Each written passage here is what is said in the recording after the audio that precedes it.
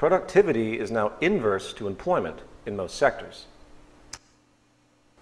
The most advanced form of mechanization is called cybernation, which combines robotics and computerization. Essentially, the computer is the brain of the machine and instructs the machine what to do. Cybernetic machines today are probably the most powerful and influential invention humanity has ever created. The possibilities of these tools are on pace to changing the society in profound ways, including the freeing of the human labor force and exponentially increasing production efficiency. The fact is, there is very little in the way of basic labor that cannot be automated. It is really a simple matter of our social intent. These machines do not need breaks, vacations, insurance, and they are not subject to the emotional inconsistency that we humans tend to fall into that makes us, less consistent in our performance. Here are some examples of this technology. Dynamic catching and holding. My favorite, dribbling.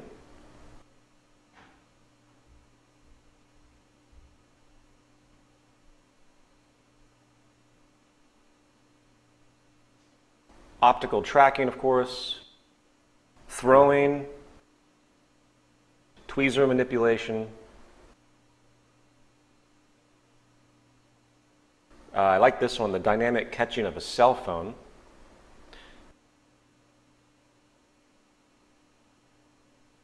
Here is an automated kitchen in Japan.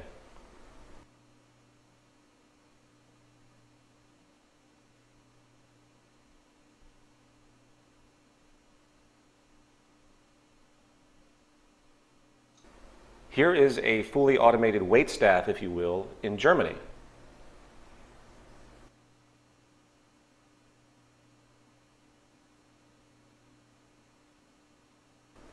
The possibilities are truly profound. Even as unintuitive as it may seem, I think complex surgery is on pace to full automation and, based on the pattern, will likely become much more reliable than the human hand. The bottom line is that it is socially irresponsible for us not to recognize this pattern and maximize the potential. We must disregard the traditionalized emotional whims we might have. For example, I was reading in a book about technological development in the early 20th century, and there was a story of a woman who refused to buy a new refrigerator because she liked the Iceman. She liked the Iceman who came and brought ice to put in the icebox, which is a wonderful, quaint notion, but it isn't progress. That's romanticism. And I'm not putting down romanticism. I'm a romantic in many ways. But I also recognize that progress means we have to change our values. Life is about adapting.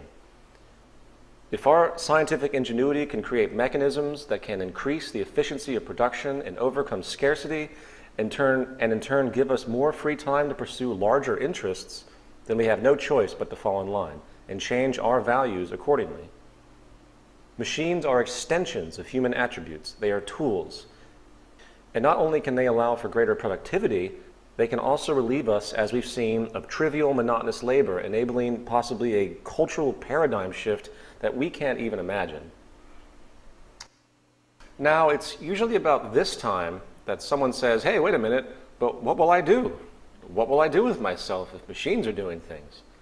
This is, of course, an amazing question if you think about it, and goes to show how conditioned we've really become.